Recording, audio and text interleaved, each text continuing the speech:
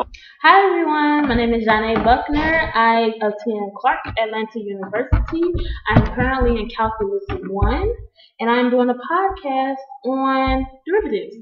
Okay, so I'm in Dr. Lewis's class and right now we are learning about derivatives, chain rule, constant multiple rule, that type of thing. So today what I'll be doing is running through all the rules and giving you examples and just teaching you what you may or may not need to know depending on what class you take.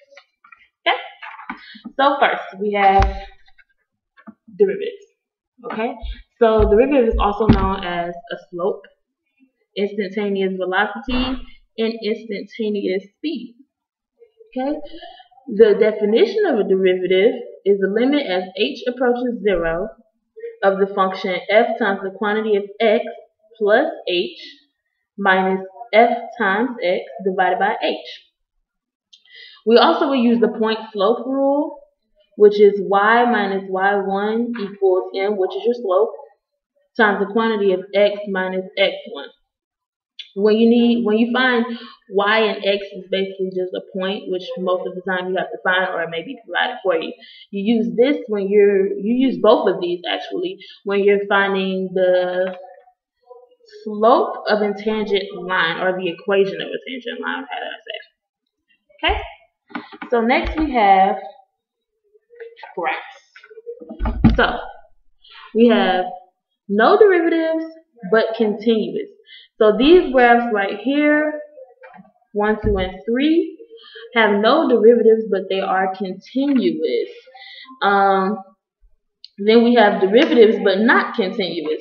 So we have a jump in the graph right here, we have a hole in the graph right here, and we have asymptotes. And these are derivatives but they are not continuous.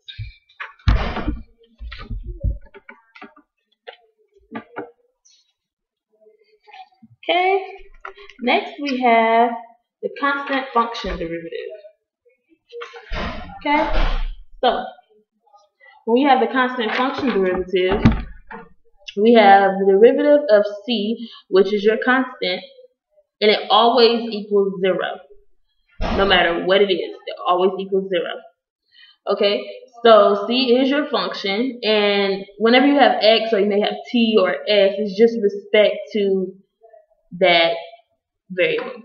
So in this case we have x, so this just means with respect to x. And x is independent.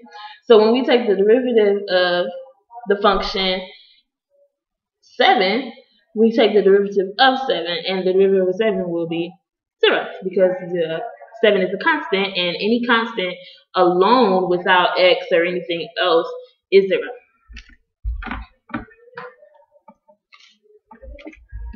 Next, we have the power rule. So, the power rule.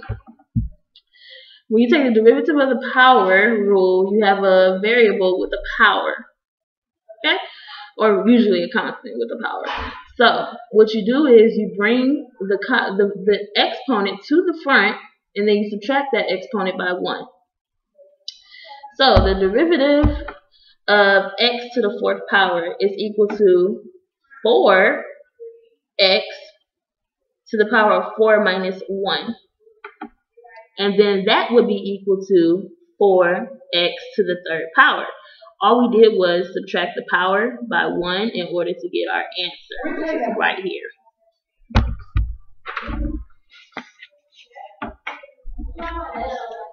Next, we have the constant multiple rule. And the constant multiple rule is basically taking the derivative of c and the function. So it equals c times the derivative of the function. So the function equals x to the negative 3rd power divided by 5, which also equals 1 over 5 to x to the negative 3rd power. So when we take the derivative of this, we use f prime, which means you're taking the derivative of x, equals 1 over 5, and then you're taking the derivative of x to the negative 3rd power.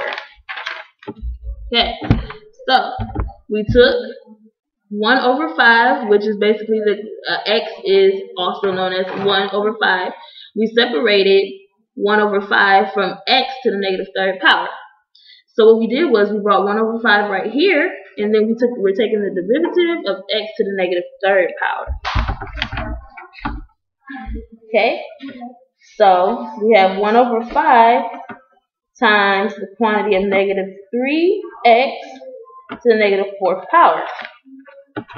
So what we did was we brought 1/5 down and we took the derivative of x to the negative third power. So all we did was subtract negative 3 by 1, which gave us negative 4. And then we brought negative 3 to the front of x, which gave us 1/5 times the quantity of negative 3x to the negative fourth power. And now all we need to do is multiply across. So we have negative 3x to the negative fourth power over 5. And all we did was multiply across. So 1 times negative 3x to the negative fourth power. And basically this has a 1 under it. So we multiply that across and multiply 5 across. And we got negative 3x to the negative fourth power divided by 5. That's our answer. So next we have the derivative of e to the x, which is really simple. Derivative of e to the x is always e to the x. Shows you right here, whenever you have e to the x, you always take the derivative, and the derivative of e to the x will always be e to the x. And here's the graph of e to the x, depending on which side you're approaching from. If you're going to the left, you're getting closer and closer to 0. If you're going to the right, you're getting closer and closer to infinity.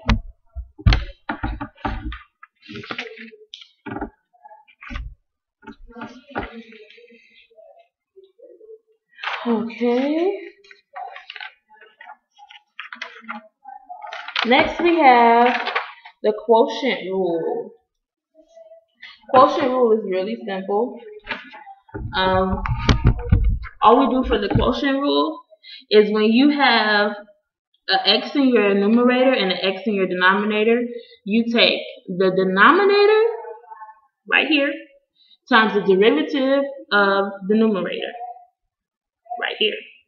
So you got g of x right here, which is the denominator, times the derivative of the numerator, which is f of x, plus, or minus, I'm sorry, minus your numerator, which is right here, times the derivative of your denominator, which is right here.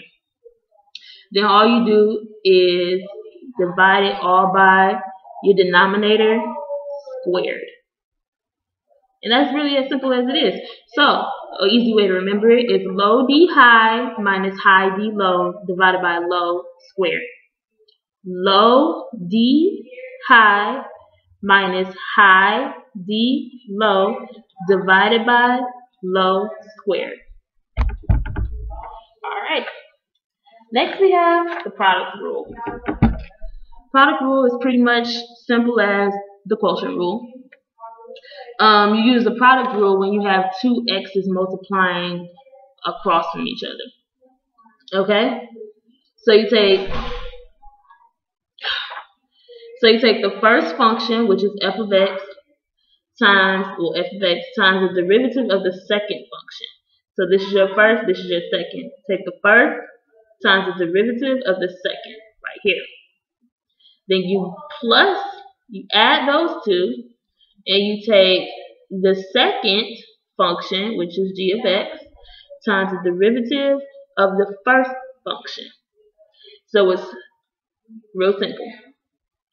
It's the first function times the derivative of the second function plus the second function times the derivative of the first function. Right? Alright. And you use that when you see at least two x's across from each other. And here's an example.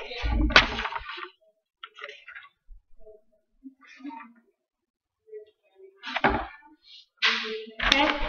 So here's an example. We have 5e to the x times x to the third half.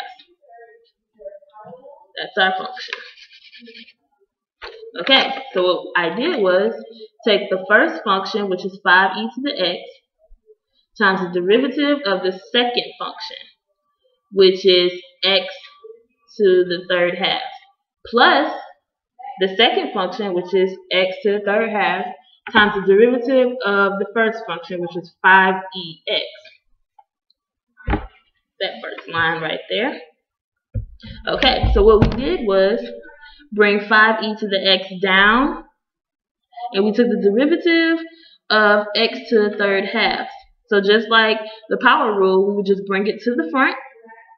So we brought 3 halves to the front of x, and then we subtracted 3 halves minus 1. When you subtract 3 halves by 1, you get 1 half. So again, we brought 5e to the x down and multiplied it by the derivative of x to the third half, which is 3 half x to the half power, plus your second function, which is x to the third half, times the derivative of your first function.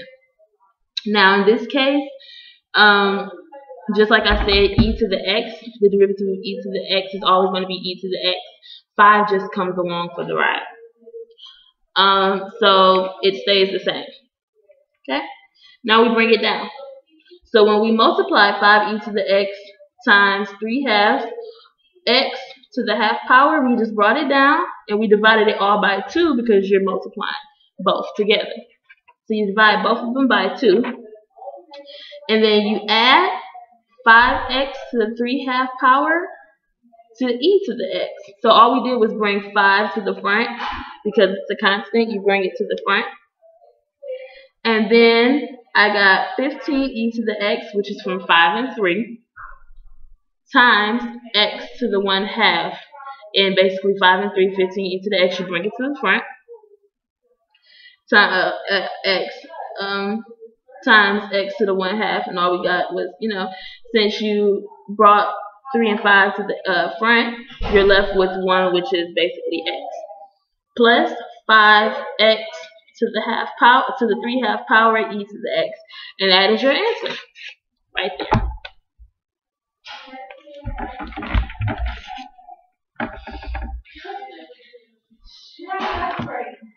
Next we have the derivative of trig functions. Ooh, okay. Which is fairly simple as well. The derivatives of trig functions are simple, depending on if you know them.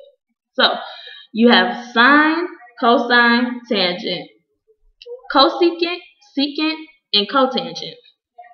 Okay?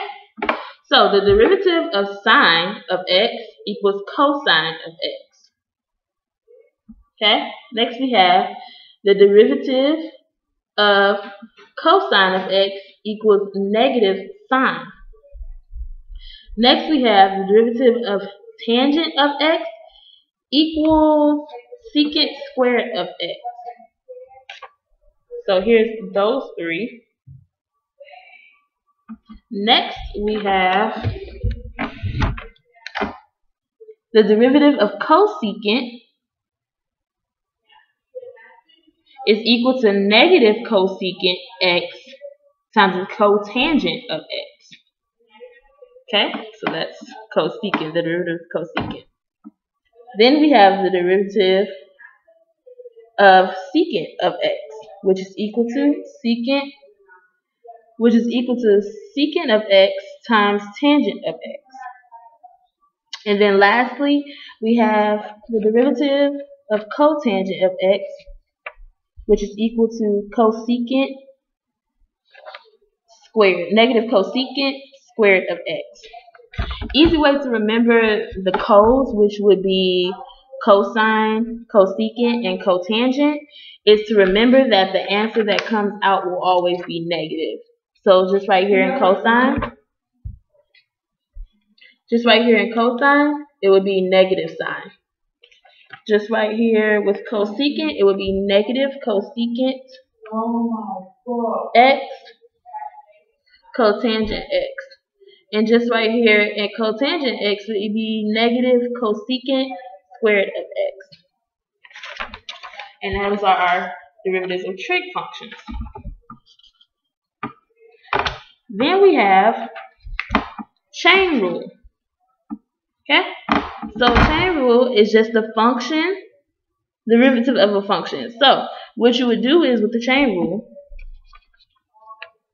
you would take the function, the outside function, and multiply it by the inside function.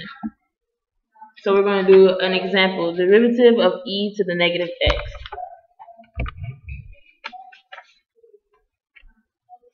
So we have e to the negative x and take the derivative of negative x.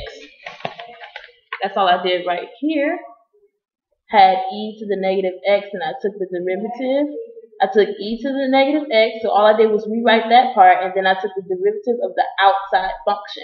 The outside function in this case would be negative x, right here. Okay? Then that would equal e to the negative x times negative 1. Okay? So, basically all I did was, like I said, take the derivative of the outside function. Derivative of our outside function in this case was just negative 1, because when x is just x alone, it's just 1. Okay? So when we took the derivative of negative x, it gave us negative 1. And in this case, our answer would just be negative e to the negative x power. And the reason why our answer would be negative e to the negative x power is because we just multiplied this by negative 1. So we multiplied e to the negative x by negative 1. And all we did was bring the negative to the front of e, and we're left with negative e to the negative x.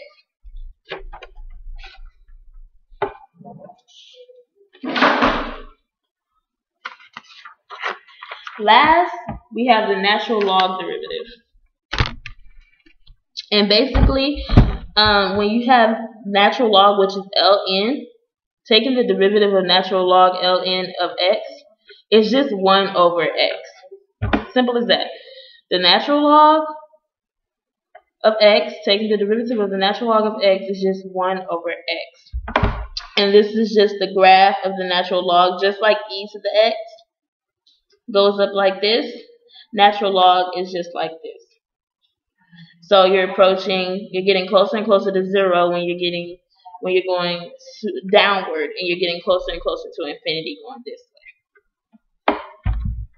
Okay, that's it. This is my video on derivatives for Dr. Lewis's Calculus 1 class. I hope everybody got a good understanding of what derivatives are, and I hope I helped in some type of way. Thank you. Yes. It's over. Oh, yes, God. Oh, God. Did I just take a video of myself? Oh, dang it.